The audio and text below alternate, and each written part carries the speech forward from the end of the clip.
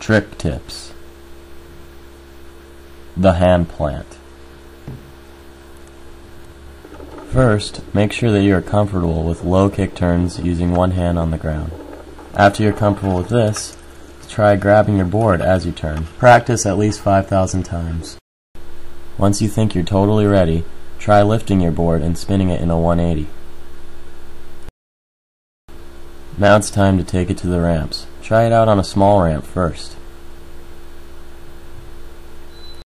Once you're comfortable with the small ramps, try taking it to a large cement bowl. The faster you go, the easier it'll be to put your hand on coping. This trick can take years to master, so don't get too frustrated, take your time, and you'll be very happy that you learned it. Good luck.